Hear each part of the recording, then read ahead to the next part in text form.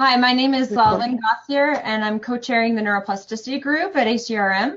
I'm pleased to introduce my postdoctoral fellow, Dr. Mehran Rafiei, and he's going to be talking today about how to use his expertise, which is how to analyze large neuroimaging datasets using advanced data analytics.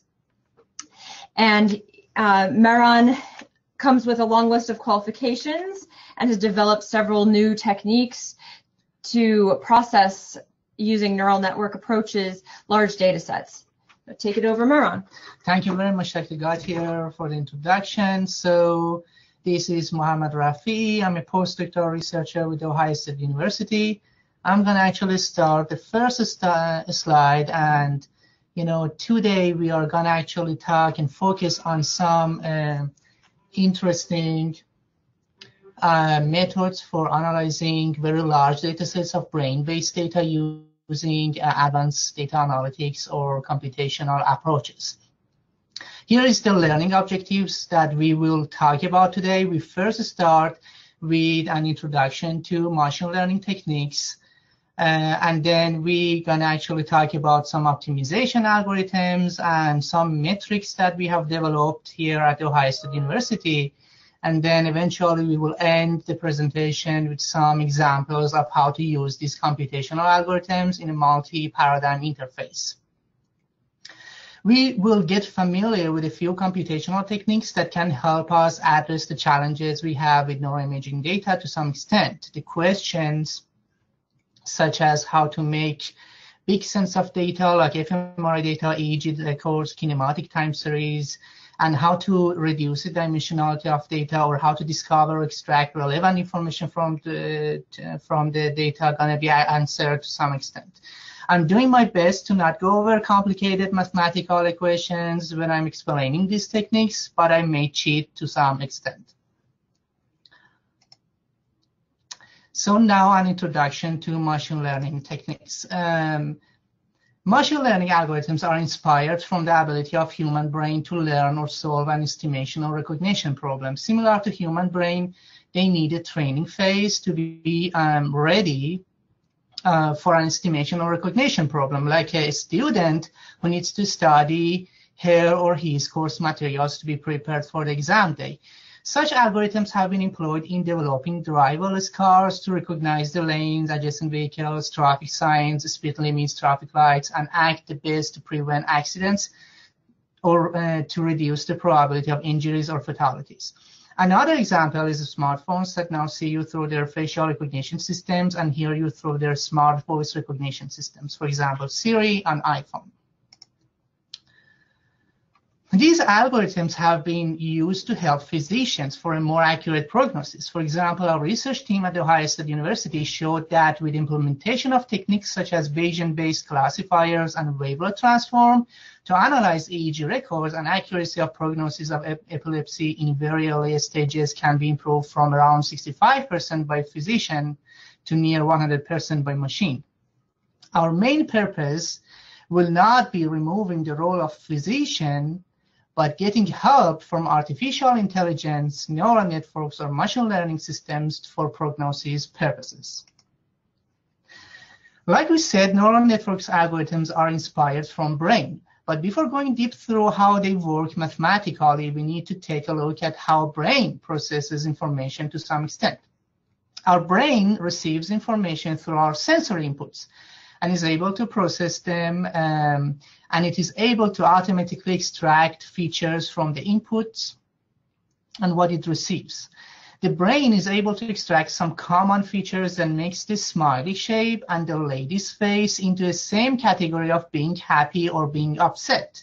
Remember, the smiley shape is just a bunch of curves and lines. Brain is able to extract uncommon features that identify the first row as cats and the second row as dogs. Hence, our brain is able to extract the common and uncommon features among the data it receives through the sensory inputs. So is an artificial neural network. Artificial intelligence techniques benefits from mathematical or statistical techniques to extract features from a set of inputs, such as sensory inputs. We can measure these cats and dogs characteristics and features like their weights, their size, their DNA information. We can turn the features and characteristics into numerical values and call it a data point and place them in a vector. We call such a vector a data point. A learning technique like a classifier requires a training phase to learn from a bunch of data points. It needs to be well trained and be prepared for the exam day when a testing data needs to be classified. For example, is that tiger in category 1 or category 2, which is basically a challenging question. Machine learning techniques can be usually shown schematically. I can show the picture of it for you. Their jargons are not strange for neuroimaging specialists. They usually have an input layer of neurons to receive the data points and other layers of neurons for the purpose of feature extraction. The basis is simple, just simple mathematical or probability theory or stochastic analysis. They seem to be hard to learn because they need computers to show that they are working. It is about computer power to compute probability equations for us quickly.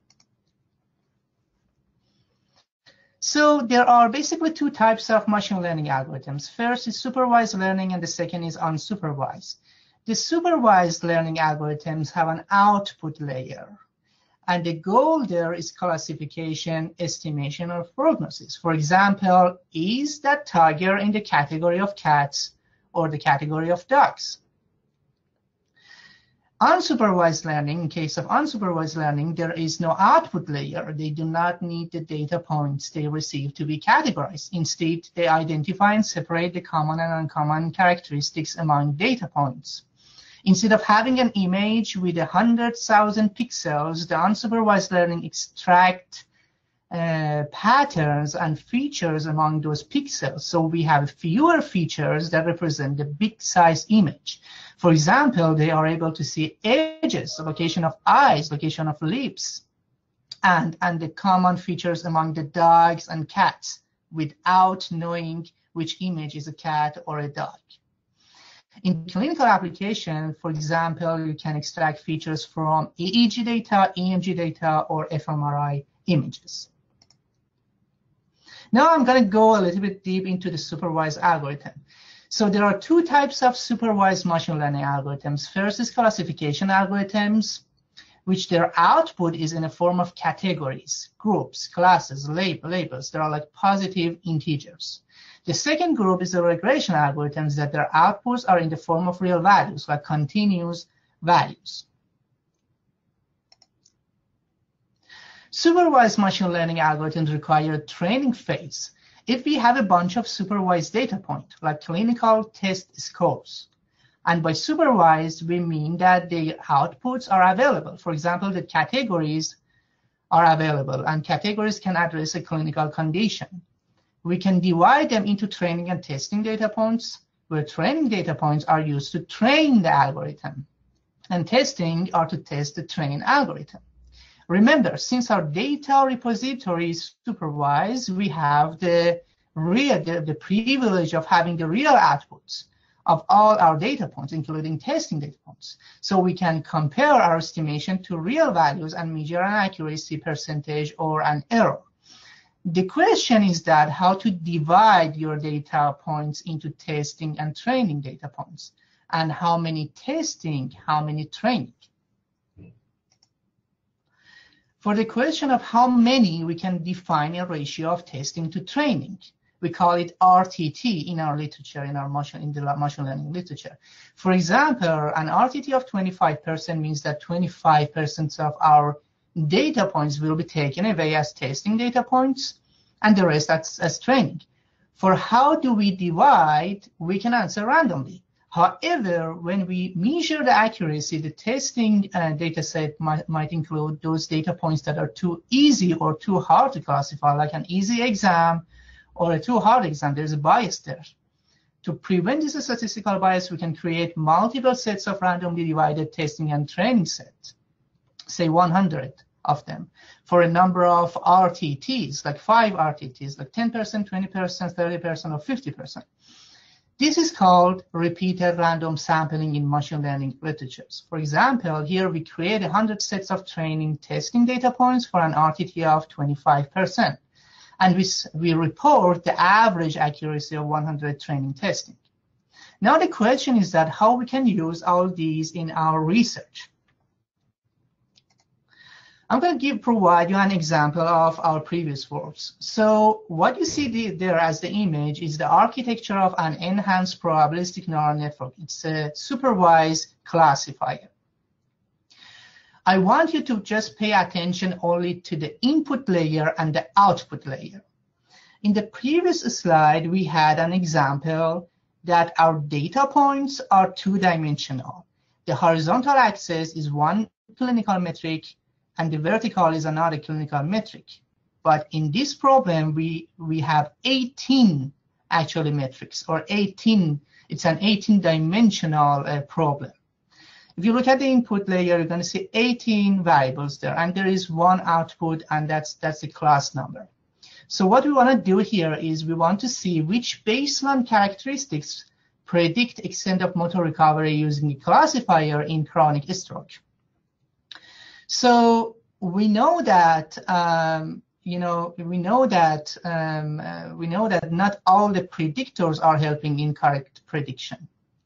And on the other hand, we know our classifier is advanced and is able to find a highly nonlinear relationship among our predictors. So if you look at the predictors, there's a stroke affected size and 15 volt motor function tests values and 2 motor sensation tests, totally 18. We will train and test our classifier using all the possible combinations of these 18 input variables. And it's like totally 262,000 combinations. And for that, we needed Ohio supercomputer facilities to run our algorithms. We arrange the data and run the EPN, and using these repeated random sampling techniques, we can find the accuracies of each of these combinations.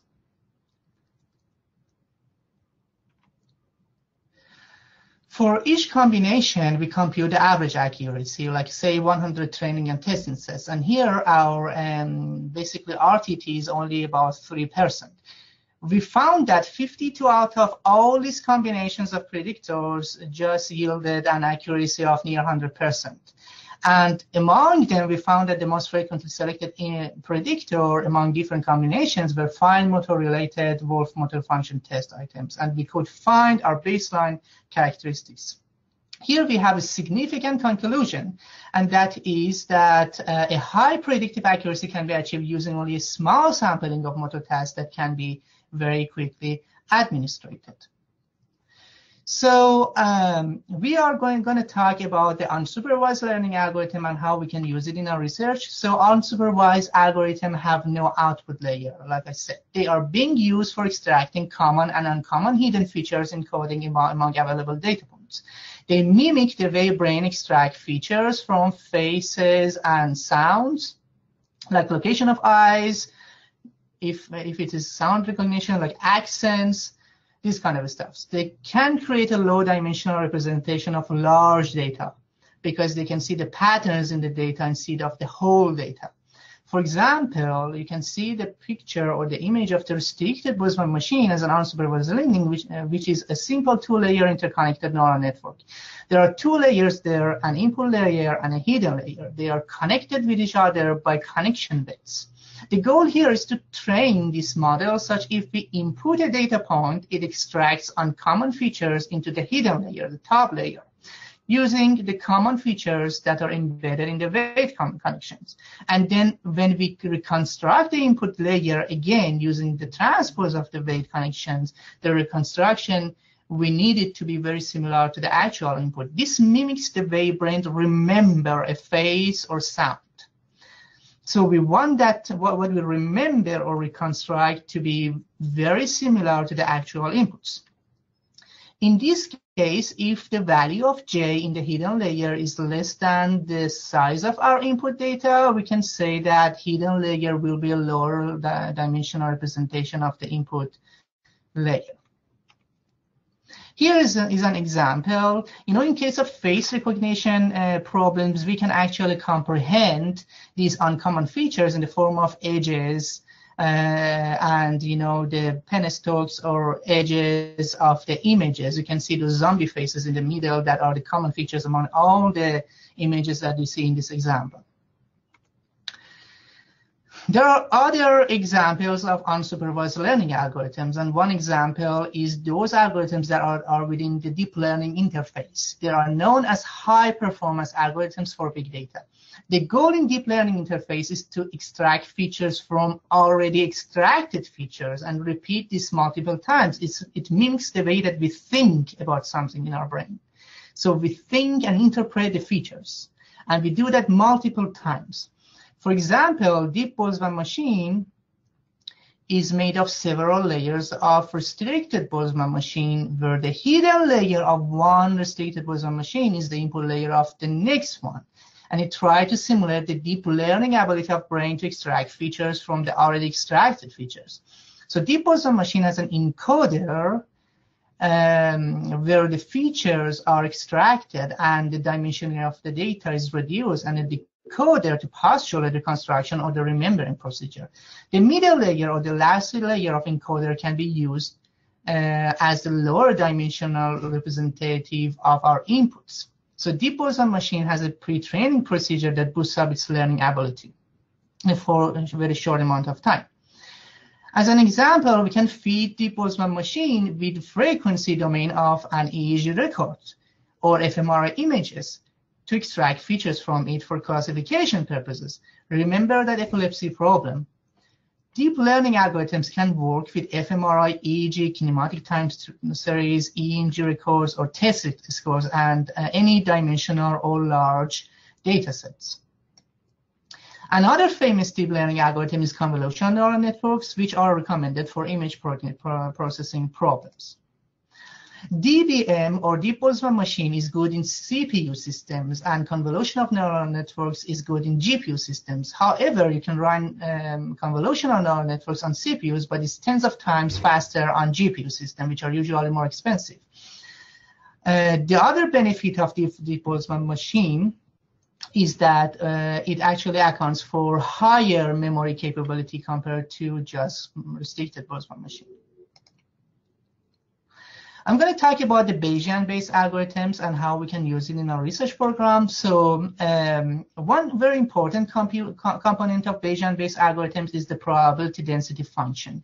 The key idea in Bayesian-based probability density function is that the probability of a data point, like X being similar to another data point, Y, is increased when they are closer to each other.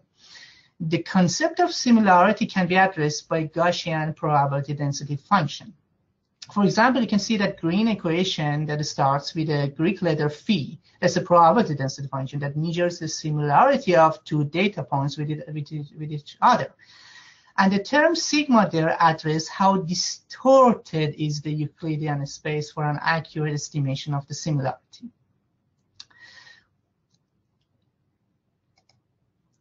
Here is an example of how we can use this similarity or probability density function. So in this example, a Gaussian probability density function has been used to show the similarity of two clinical metrics in a stroke. The first metric is the change in the intensity of every brain voxels over the therapy intervention. And the second metric addresses the changes in motor performance over the course of therapy. The redder means higher similarities.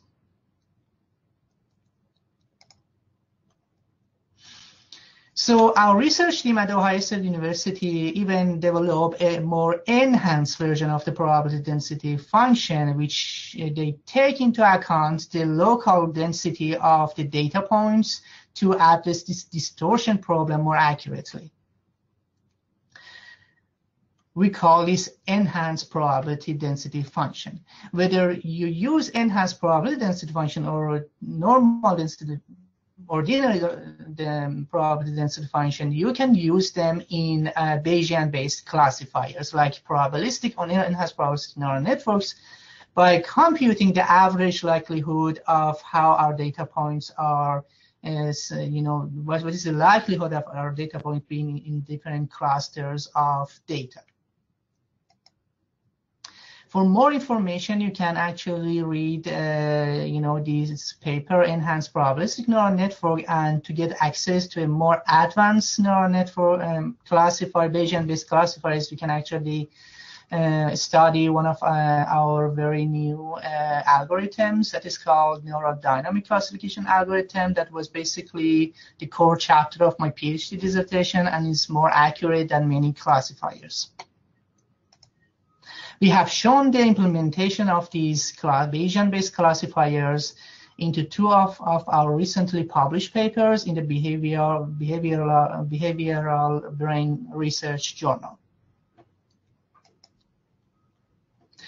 So now I'm going to talk about the optimization algorithms and how we can use it in clinical research. So first I start with the definition of a formal optimization problems. So a formal optimization problem has a fitness or objective function of a number of design variables, like that function of O that you see up there. And that function is sometimes something that you can basically draw it, like the figure in the middle. You can see the dark blue curve. You can draw your objective function. And sometimes it can be just a black box that you input it some variables and you get some output. For example, you want to find you input a therapy intervention, some design variables, and you expect some output out of it. We also have some constraints that our design variables need to satisfy them. So the goal here is to find the optimum set of design variables that maximizes or minimizes our objective function, and at the same time they satisfy all the inequality constraints and the equality constraint. For example, you want to find the optimum therapy components, such maximize the individual improvement, and those components are within a certain limits. So in order to solve an optimization problem, we can do try and error, but that is not basically practical for big data. Like in some problems that we have solved, we had like 11,000 design variables to be optimized. So in those cases, we use optimization algorithms, such as genetic algorithms, particle swarm algorithms as an example of nature-inspired optimization algorithms, or imperialist competitive algorithm as an example of a socially inspired optimization algorithm, and a more robust optimization algorithm that is actually the patented algorithm of our research team that is called Neurodynamic Optimization Algorithm. I'm going to talk about some a new clinical metric that we propose that is called normalcy index here. So you remember we talked these probability density functions that are able to actually measure for us similarities among our data points. So we propose an index using these probability density functions. We propose an index to address how normal an individual's record of information is compared to the same information acquired from a standard or normal population. And the key idea here is that the closer is the case record or an individual record to the cluster of normal or standard data, the more normal is that record. We calibrate this index such it goes between 0 and 1, where 0 indicates a very abnormal and 1 indicates a very normal information. We propose a linear form of normalcy indexed, but furthermore, we improve it using probability density functions to take into account the distortion of the Euclidean space as well. And that term sigma that addresses the distortion of our Euclidean space here has a very interesting therapeutic meaning here.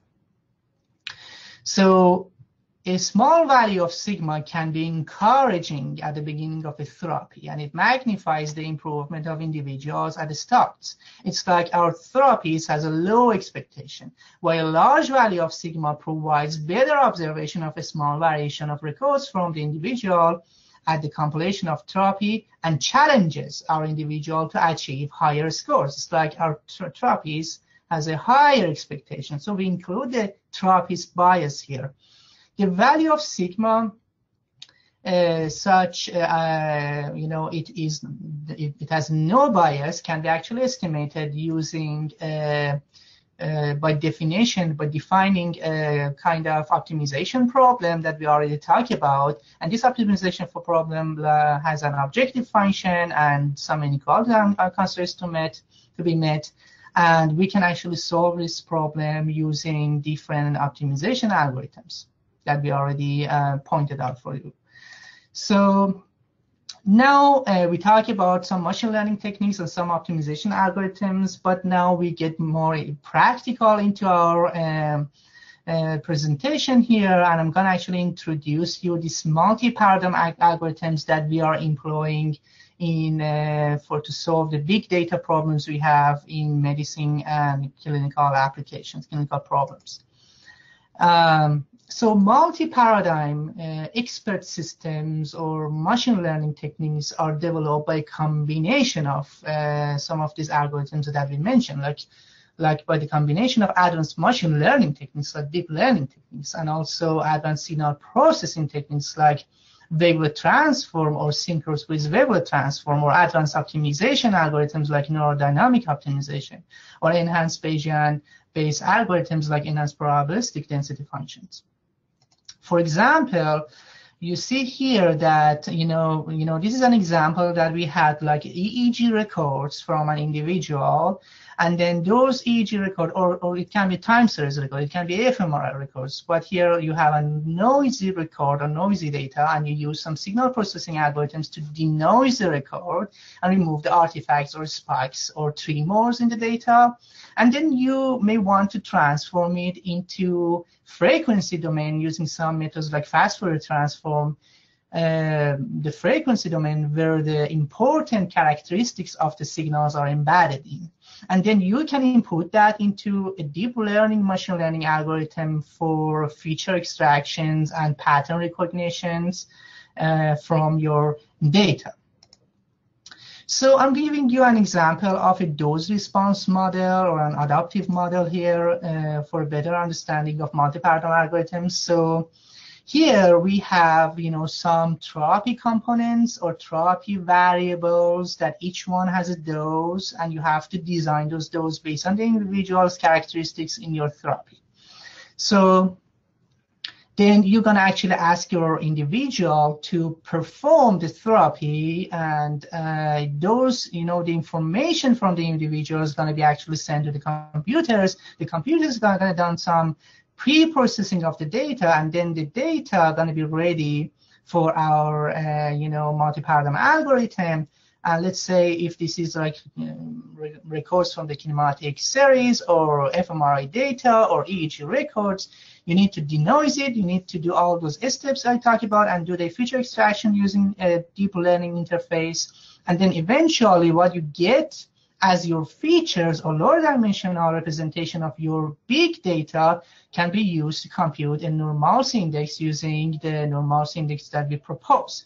So you can use this big gray box here as what they call the black box in the optimization slide. So this black box or this gray box can be an objective function of an optimization algorithm, and the goal here can be finding the optimum variables, therapy dosage, such the probability of getting higher normalcy index is maximized. So you can solve this problem using the optimization techniques that we already described. Of course, your different variables you have based on the therapy, based on the problem you have, are also within some limits, and those are the constraints of the optimization problem. In our research program with Dr. Lingat here, we have these recovery rapids for that actually use game-based systems for movement recovery in stroke and MS patients. So this recovery has some components, like design components that I talked about. And, in this figure, you can see that using some multi-paradigm algorithms, we were able to compute the normalcy index for one particular individual. it's like 1,500 records of one of these therapeutic gestures that we extract from our big data, like terabytes of data that we have. And then you can see that the normalcy of that therapeutic gestures over the course of the treatment and over like 30 sessions are improving and improving.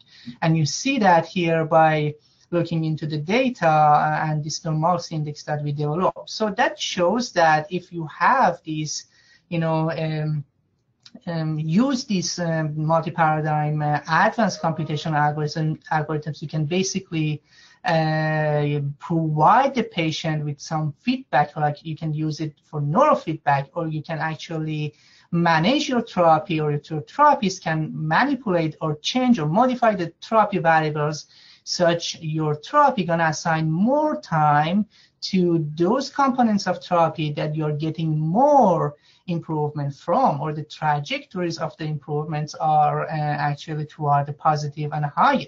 So you wouldn't actually stop that. But if you have some curves here or normalcy indices that you see that the patients go toward the plateau very fast, you might stop actually feeding the patients or reduce the frequency of that therapeutic components in your therapy program. So today I talked with you, I gave you an introduction to the machine learning techniques. We talked about the supervised algorithm, unsupervised learning, and I just gave you an introduction to Bayesian-based probability density functions. We talked about the formal optimization problem and its different algorithms that we can use to solve an optimization algorithms. We introduced you a new clinical index that we developed that called normalcy index. And then eventually I showed you how you can actually combine these algorithms together to create a multi-paradigm advanced computational techniques to handle your big data problem. I would like to thank our research team, especially Dr. Lingatier, for all their support and to basically using all these algorithms in their research programs and their trust on me. And we have developed very interesting algorithms, very interesting research we are conducting here, and I would like to appreciate all of them for all their support and help. And thank you all for listening to me. So what questions do you have?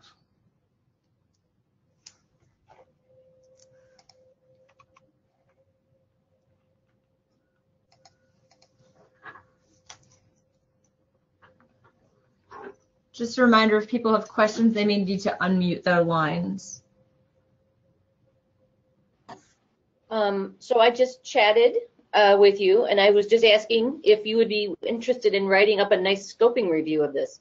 I really think this is a nice introduction in how the world of rehabilitation can apply and use machine learning. So I was wondering if you would be interested in submitting that scoping review to JHTR. Actually, that is very interesting, actually, suggestions. Yeah, I would like to write a review of all these algorithms, and to basically it's motivating because it helps people in the medicine and in the College of Medicine across the globe to get familiar with these techniques. And I love to do that, and I put aside time for that. Thank you very much for this suggestion. Okay, great. I'll speak with John Corrigan. So this is Teresa. I'm on the editorial board, so I'll just see if I'll run it by him and hopefully help you facilitate that. Sure. Thank you. So what are the questions that you guys have? I'm waiting to receive more questions from you. I have another question if no one else is asking. What's the minimum sample size, if you will, or data bytes that you need to have?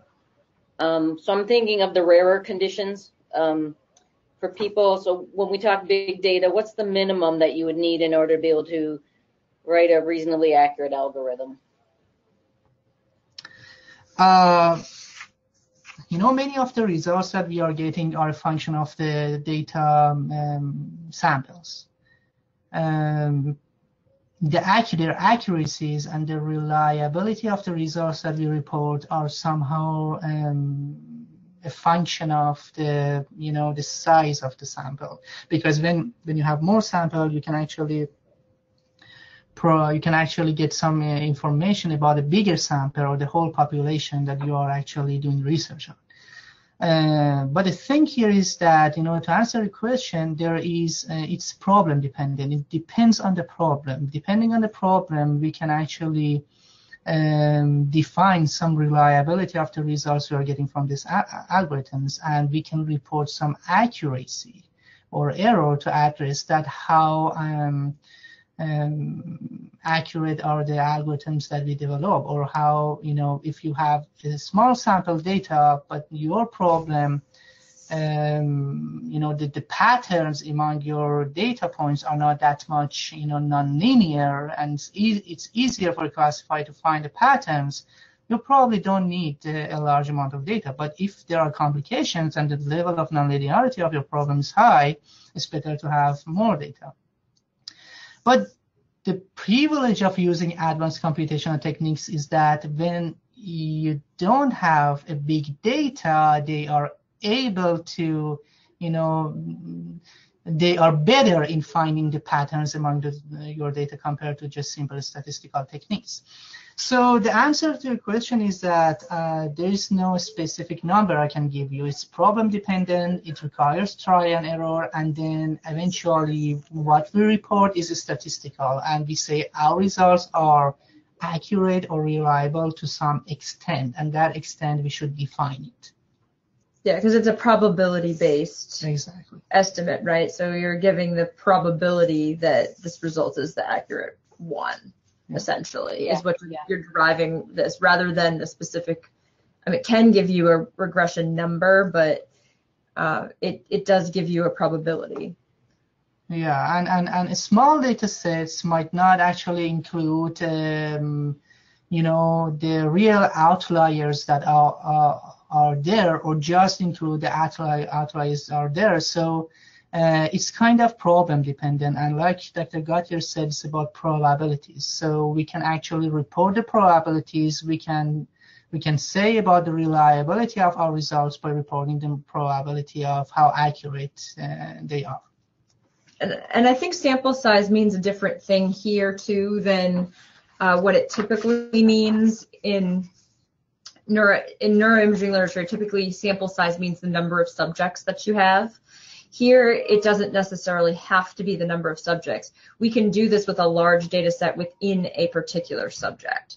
And that's the key difference. If you have a lot of data on one particular subject, say they were scanned, 20, 30, 40 times over a time series, then you have a lot of data points within one particular subject, and you can learn from that.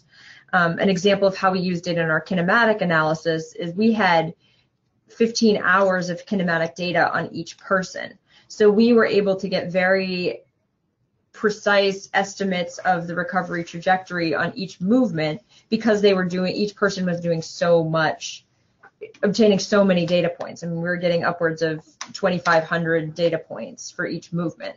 So even though we didn't have a huge number of subjects, we're able to get very precise estimates of how a person is benefiting, because we have so much data from each participant. Right, thanks. Okay, thank you. That helps me triage it a bit. Thanks. Sure. And I think that it also depends somewhat on the number of predictors you have too, right? Oh, yeah. So what you can use to optimize, we talked about the feature extraction, Mehran mentioned the feature extraction techniques. So this is a way to minimize the amount of variables that you're putting into your model, essentially. Yes.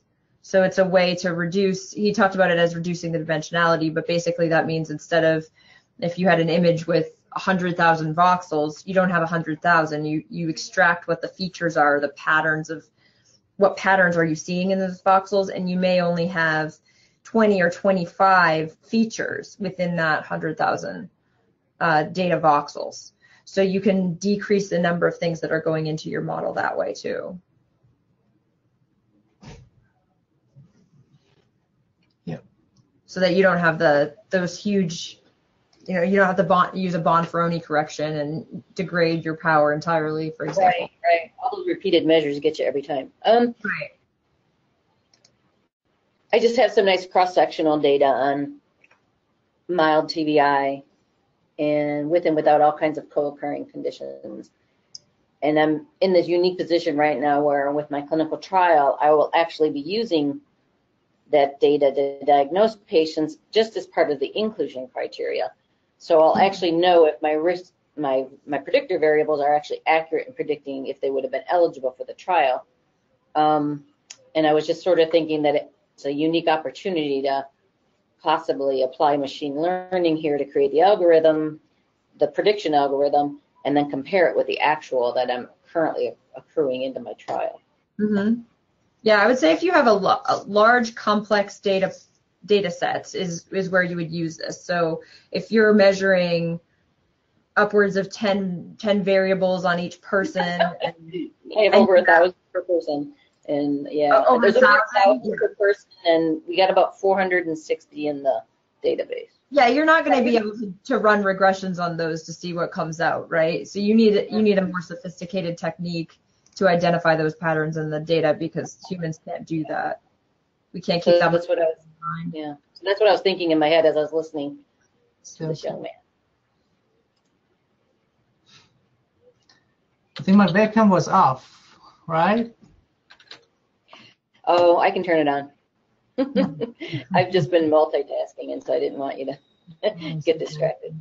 Yeah, so our webcam was off as well. So I don't know if you, and I actually disconnected the headset. So are we disconnected from the webinar now? Yeah. Well, I think we're still on. So, yeah. Before we end, if there's no more questions, I'd like to thank Mehran for sharing his expertise, and feel free to reach out to him if you have any questions or ideas for how you might collaborate. Yeah, this is my information you can see there. Oh, here we go. And if you have any questions, you can actually send an email using that email address, or if you want to get more familiar with our line of works, you can look into my website there, and we can go from there. Thanks for your attendance. Thank you very much. Bye-bye, you guys. Bye-bye. Well done.